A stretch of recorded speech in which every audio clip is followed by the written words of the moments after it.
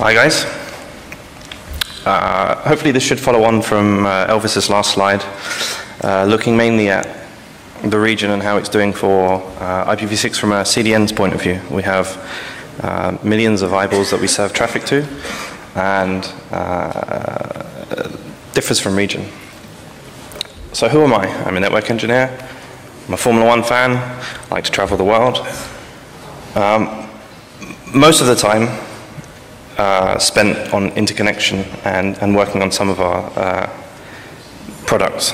So we're an Anycast-based CDN, mainly looking for good performance, to provide security, to provide reliability, and then to analyze the traffic that we're serving. So anybody can use us, from a very small blog to a very big government, an e-commerce site. The whole spectrum is covered. Right now we have, I think we announced our 111th POP globally this week. So we have very good coverage around the world, including 4 POPs in the Middle East, where we serve a very large percentage of the region from deployments right now all around the Gulf. I think in the Gulf right now we have 4 incumbent operators connected directly to us, with 5 million domain names available and cached locally in the market. So this is mainly for performance, but also for security and reliability. So as of November last year, we softly deployed, or in fact turned on IPv6 for all of our customers.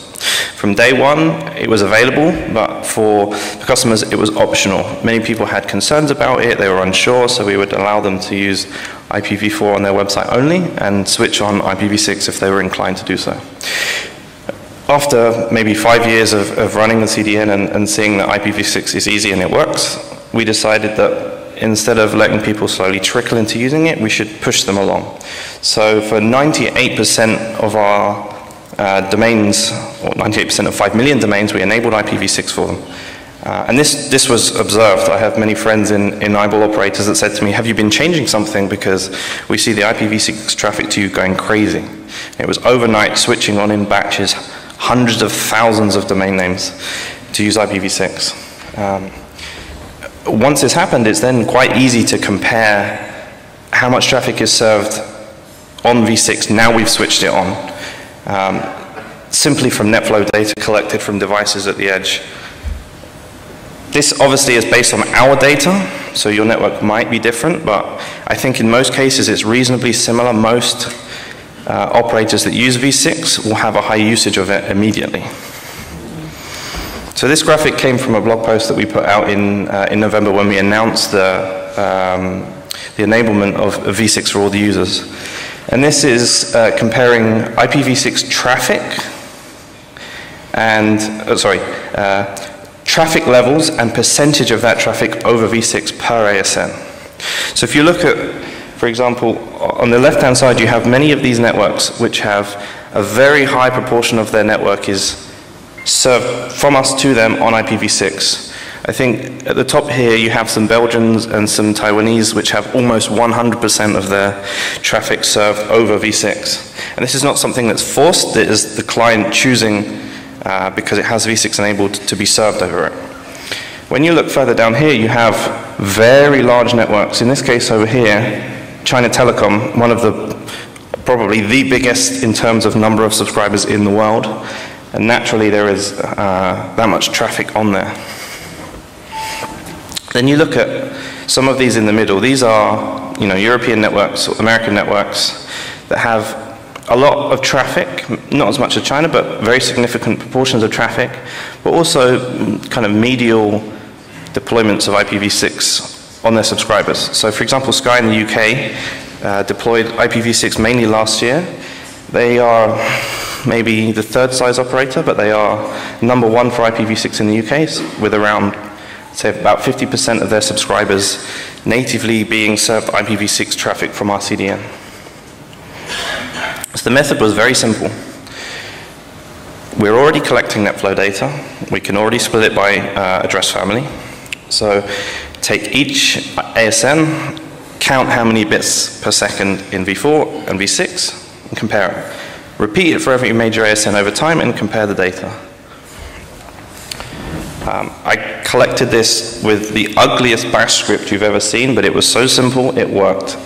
And stored it in Grafana, and essentially I'm done. So I tried to constrain the region to the GCC parts of the Levant and the rest of the peninsula, just to kind of look from an interconnection point of view. Most of these networks are served in very much the same way. They come from some of the very big POPs in Europe, or they're served from some of our deployments in the region. So for each one of these countries, I picked traffic levels wise up to maybe 10 of the top networks. So starting with Bahrain, for example, there are a few operators with different market shares. But telco obviously was the government operators the biggest, followed by some mobile providers doing various things. So there's an even spread of this. For the data, really, it's based on traffic levels, because very small networks don't operate in the same way as the very big eyeball providers. And this is kind of a theme that you see. Every ASN has pretty much the same, in fact exactly the same, 0%.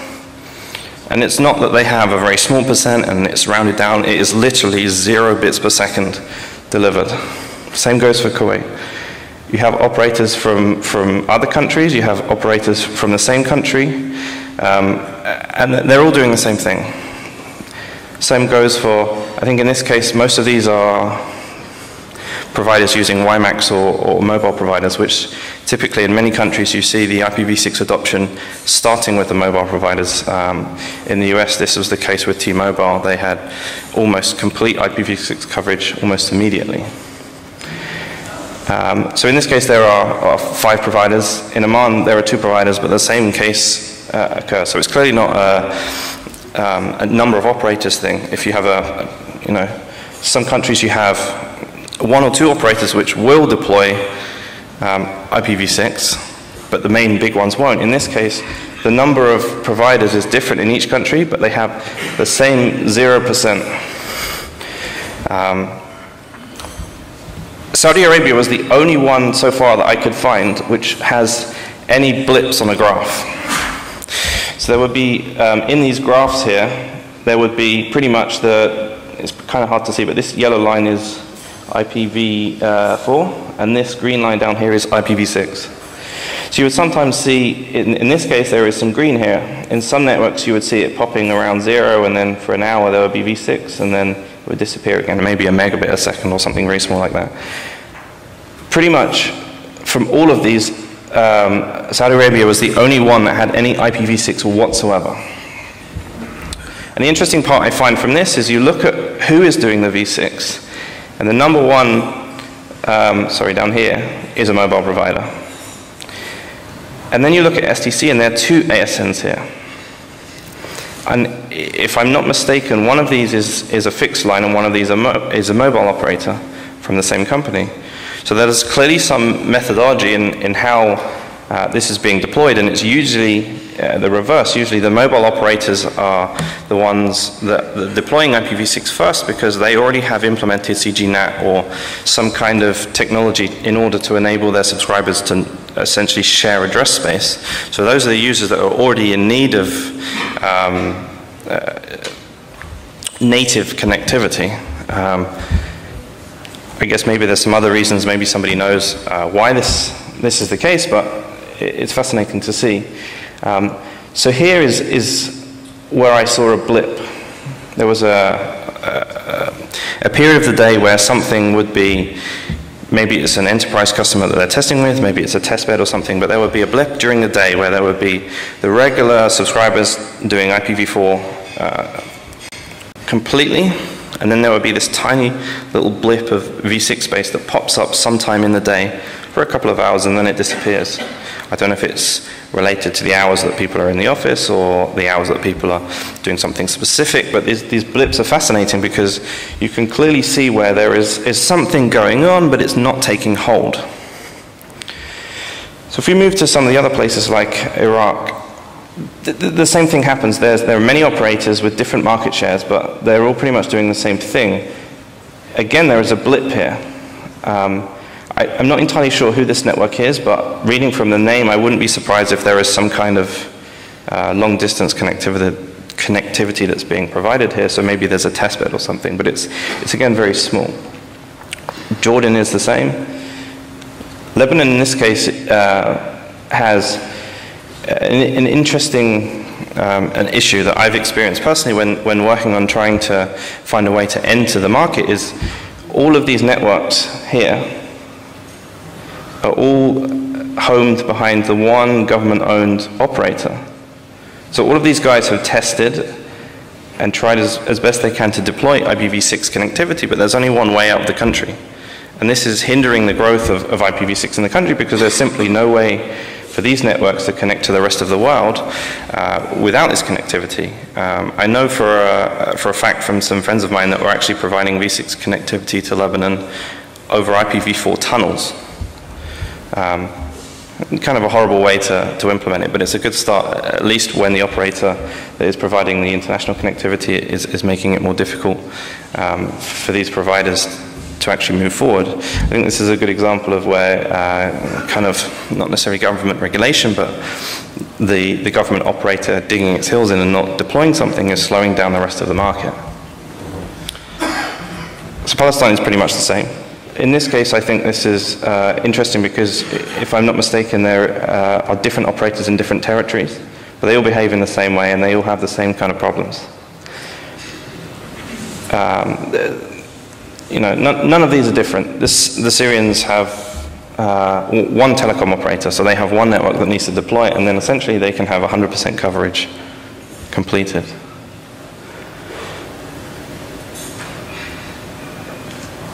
The same thing's happening here with what must be testing. I believe this is a mobile operator. I mean, it's called a run cell, so it must be. Some of these are all different types of providers, some residential, some mobile. However, they're all homed behind one international operator, same as Lebanon, that doesn't have V6. Again, Yemen, one operator, same thing. So why does nobody use IPv6? This is clearly a trend. An interesting fact that I heard from somebody is the filtering systems that are implemented either don't work with IPv6 or they don't work well with IPv6. So a colleague of mine told me that in one country they had implemented these filtering systems many years ago, and they were testing IPv6 and the technical deployment was fantastic, and then they deployed it and realized that none of the V6 traffic was being filtered. It was going unfiltered for a while, and then, oh no, you know, this traffic is unfiltered, we have to turn this off immediately. And you see the graphs for this, and you know, there's a very nice healthy growth, and then one day it suddenly shuts off, the traffic disappears, and it goes back into the past. Clearly, lack of education is a problem. You come to all of these kind of meetings and people have workshops on IPv6. They have talks about how you need to deploy it, talks about how people are buying v4 space because they're trying to put off implementing v6. I think this is part of the problem. I don't think it's a major contributor to the problem because it's clearly in some regions deployed and deployed strongly. I think it must be the market factors that control this, and obviously, like many people have said, buying address space or deploying CGNAT is stopping people deploying v6 because it's something else that they have to learn. So if they can put something in place to stop this, then it makes easier, I'm not sure, but they don't have to learn something new. So if you compare this with other countries, or other regions in fact, our top 10 networks based on amount of traffic v6 is pretty much skewed towards either Europe or the US, with the exception of India has one new mobile operator which has very high levels of V6 traffic. In this case, it shows up on the graph not necessarily because it has a very high proportion, but it had an incredibly high uptake in users, and they natively deployed V6 to a proportion of those users, so naturally that brings a lot of V6 traffic. There may be some operators which were on the slide earlier with all of the networks that have almost 100%, but they're very small networks, so they don't necessarily show up in some of the statistics. What's interesting from here is 3 of them are mobile only, which is usually where it gets deployed most. I think particularly from the US, there were at least 2 operators which may have been mobile only operators. I know the UK one is a residential only, and maybe one from Germany is residential only as well with the US. One of these, in fact, is a content-only networks from the US. So this is interesting because this is not an eyeball. This is a network which is essentially crawling our CDN for content, and this is almost 100% V6 traffic. Some of these are a mix. In Germany, for example, the incumbent operator operates a fixed line network and a mobile network, and it is very high levels of V6 implemented. So like I said before, some of these make the list because they have a very high percentage of V6 of their traffic. Some of them have very high levels of V6, but it's a small percentage because their network is huge, and some of them have both high levels of traffic and high percentage. The one from the UK is a good example of that. They have a lot of traffic served, but also a high percentage of it. So I talked to Hisham while I was writing this presentation, and he said, what would be interesting would be what percentage of our CDN traffic is V6 when you look globally. And this is about, when I looked at the time of day, it was about 8%. Well, that's when I'm sitting in London in European time, it's hovering below 10%. When the US wakes up, this spikes up because of the very high implementation in the US region. So I thought this was very interesting, and I left it overnight. And woke up the next day and found exactly 2 o'clock in the morning every day the US traffic spikes and the V6 traffic goes up. And as the US goes to sleep, it dips down again. So I kind of questioned if this data was reliable, and I looked at Jeff Houston's data and kind of compared, and it seemed pretty much the same. There's a very nice a graph, which I think we saw on Elvis' slide, which had country split up, also regional split up, and the whole of the Gulf region was pretty much red. There was almost nothing anywhere. I only measured the biggest ASNs for each country based on traffic levels, based on our data, but it's pretty much representative of what I think others will see. And the numbers obviously will be different for different types of networks. If you have mainly content, you will see probably more V6 if you enable it than maybe peer-to-peer traffic or some other kind of maybe voice or video traffic. What's interesting with this is not necessarily a turn on V6, and it comes with turning on the traffic comes. You have to actually make sure that your V6 is performant at the very least the same as V4. So I did some very basic tests from a home connection in the UK with native V4 and native V6 connectivity, and there was no difference whatsoever. So clearly V6 is not a performance strategy. I mean, they're very basic tests, but it's normal usage that determines the performance of these technologies. So I looked at Jeff Houston's in-depth commentary on some of his measurements, and he found pretty much that V4 and V6 is roughly equivalent. The performance doesn't necessarily change. What was interesting that he found was on V4, connectivity is more reliable. Connections open in a very high percentage of the time than V6. I can't say why this is, but I can only imagine that it is because V4 has been implemented for so many years, it's become more reliable. So in the future, I would expect V6 will become more reliable as more people understand it and implement it. I also found online a guy called Chris Donnelly found, again, some things are better on V4, some are better on V6. In reality, consumer devices have no real difference. So when you see people saying happy eyeballs will cause V6 traffic to go crazy, I don't think this is true. I think probably the providers' routing policies will determine which is faster, because maybe they all route a different way for V4 and V6, which I don't really understand. But this does happen. You see providers with a v4 policy that goes one way and a v6 policy that goes a completely opposite direction. Depending on how you implement your v4 also, obviously CGNAT can have an effect. If you have huge state tables with translations, then you can put some strain on this. I know from some friends that tested some consumer NAT devices that they had a limit of how much bandwidth that they could translate, and above that it was impossible to get any more. Interestingly, some applications even put a penalty on v4. I think this is not necessarily because v6 is more performant, but they want to push people towards v6. Different mindsets on whether this is good or bad, but this happens and it's done by big software vendors, so it is what it is. What's interesting from our point of view is we are a CDN, but we are also very much a DDoS protection provider. So when you see attacks coming in, they come in on the IPv4 space from countries that have very high levels of CGNAT implemented. So essentially any mitigation you put in place is going to affect potentially thousands of people. So by deploying IPv6, you kind of limit the collateral damage that any mitigation can cause. If you put some rate limits on a /32 in v4 space, you might affect 1,000 users. In v6, you will affect, in fact, probably one device in one person's house. So if they have a rogue fridge with an internet connection that is DDoSing a website, the fridge might be affected, but who cares about that? Their iPhone and their laptop and whatever other device they have is not going to be affected by this. Everybody knows that it lowers costs. The more v6 that you implement, the less you rely on v4. I don't have to tell you that. Impact. Often, as I mentioned with the filtering systems, tools don't necessarily support IPv6. I've seen many filtering systems, content management systems, IPAM databases, all kinds of systems that don't support v6. Whether that's because they're an old tool or people are digging their heels in, I don't know. But this is obviously a very real concern.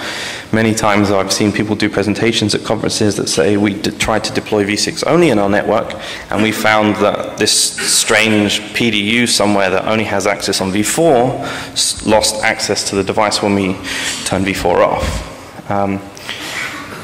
What's interesting with our setup is we use Anycast outside to attract traffic into a data center, and then inside that we use the same Anycast to split it across many servers with ECMP. And this can affect, because IPv6 doesn't allow fragmented packets, you have to use PMTUD to discover the maximum size of packets you can send across, and when you have ECMP, the TCP session is not open. So we have to broadcast those ICMP packets inside the data center between every machine in order to respond from the machine that the connection was established to. Interestingly, also lack of NAT can expose hosts. People use NAT as a security mechanism, and they say, oh, I don't need a firewall because I have NAT and all my devices have a different address, you can't reach them. Well, on v6, there's no NAT, or no sane person deploys NAT. So briefly, I looked at some of the Atlas probes to try and confirm how many of these devices, and what I found interesting was some of these networks, like I said, have no v6 available, especially like Lebanon, have native v6 on the probes. So it's clearly there, it's just not deployed. In summary, v6 is absolutely necessary. You must deploy it. At some point in the world, you're going to be in a situation where it's required. And we already see this with some origin servers only available on IPv6. So there is a separation happening. It brings more benefits and it brings drawbacks. Essentially, nothing bad will happen if you deploy v6. It can only bring good things. It's clearly in production in the Middle East, and people have been testing it, as I've seen with the blips, but it doesn't get pushed out with enough priority to the users. I think part of this is because it won't bring you a return on investment, but it will help cut down costs, and if your costs are lower, in a way that is a return on investment because you don't have to pay so much for your IPv4 space or any CGNAT equipment or anything like that.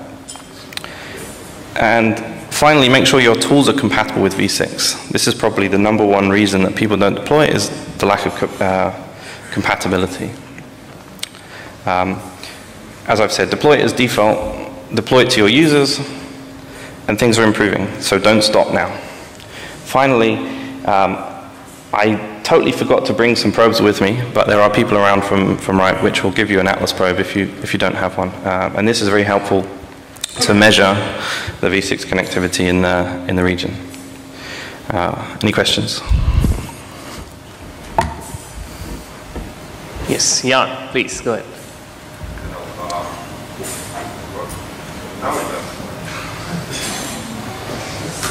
Check now, check now.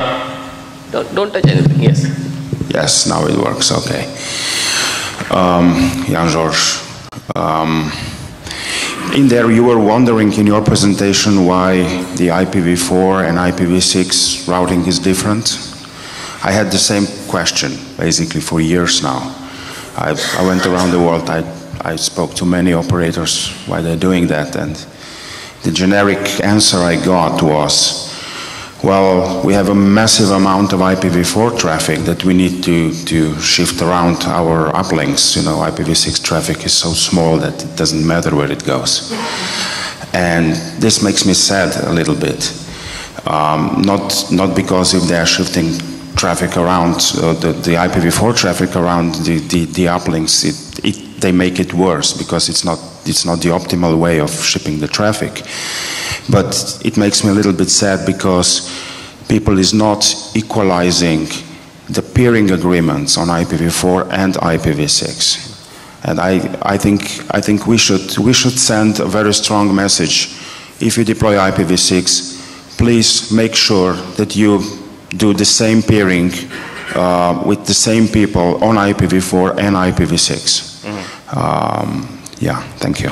So what was interesting is I talked to one of the providers in the region that we deployed a cache node with, and I said, you're sending v4 traffic to Europe to reach the origins, and for v6 traffic you send all of it to Singto and Singapore. Why is this? You have peering already with this large backbone network that's storing the content, and they said, oh, we need to do optimization on that, and we haven't done v6 optimization. So when we do that, oh, it'll be great. And I checked again a year later, and oh, look, it's not changed. It's ridiculous. So I have a comment with regards to filtering. So you mentioned that is so my name is Osama Dosri. I'm part of the MENOG program committee. I also work for VMware.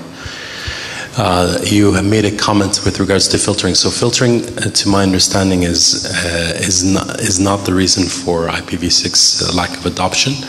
At least several countries and providers in the region. So I know, for example, for a fact that WireFilter, which is one of the more popular ones that is being used, is a IPv6 native since adoption, which is like 4 or 5 years ago. Thank you. Last question from the audience. Yes, please. My name is Maher Qasim. I'm from Lebanon Moscow Group, ISP. There were some interesting numbers in your presentation, and I saw the spikes in IPv6 traffic, which were also interesting. And I was wondering if, from the point of view of your CDN, if you have some insight into how much actual mobile traffic there was versus laptop and desktop and server traffic. Like, do you have any numbers on those types of statistics? So I can look in my data, an ASN data, because it's all from NetFlow, so I can see how much an ASN has. I think some of my colleagues have that kind of information, so it's possible to reach it, so I can talk to you afterwards. But it's looking at some of these, when I go back to the top 10 list here, from globally, where is it? Here. So one of these networks is providing both residential connections and mobile connections. As far as I can see, they're all on the same ASM, but the address pools that they are using have in the reverse DNS some hints to what the devices are, and it's evenly spread out across all of them.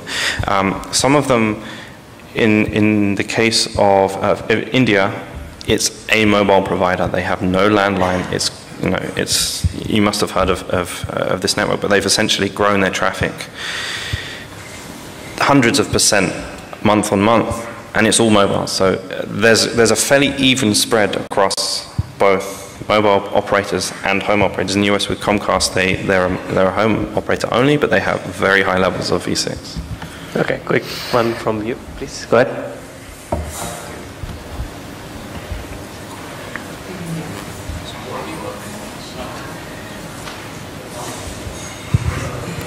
Check.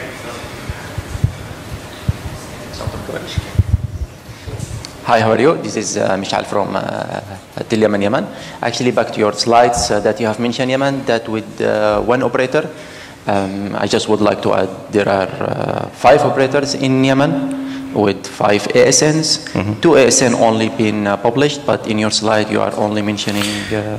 So as I mentioned in here is my data is based on traffic levels. Sorry? My data is based on the level of traffic to an ASN. So what I did is I looked from our net flow how much we serve to the country and then how much we serve to each ASN. And in some countries like Iran, there are many ASNs where we have 10, 20, 30% of traffic to an ASN from the country.